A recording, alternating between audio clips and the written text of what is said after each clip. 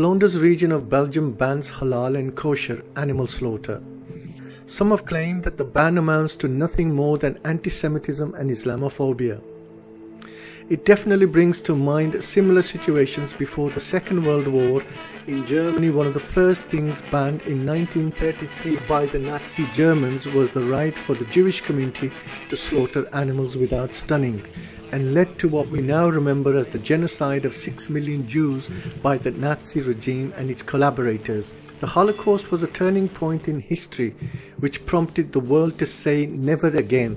The significance of the United Nations resolutions is that it calls for remembrance of the past crimes with an eye towards preventing them in the future. Every 10th of December, Belgium turns blue to celebrate the Human Rights Day. It was on the 10th of December 1948 that 48 countries adopted the declaration that grants fundamental rights to all people, regardless of their race, color, nationality, sex, religion, or political opinions. Since then, the Universal Declaration of Human Rights has become the most translated document in the world and is now available in 500 languages. It translates to that animal rights are important, however, it does not supersede or override the religious rights.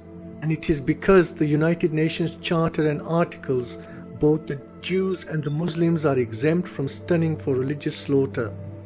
The exemption comes as no favor to any one religious community, but a reflection of the United Nations Human Rights Committee on Freedom of Religion and Freedom of Thought, embedded into the constitution of all major countries across the globe.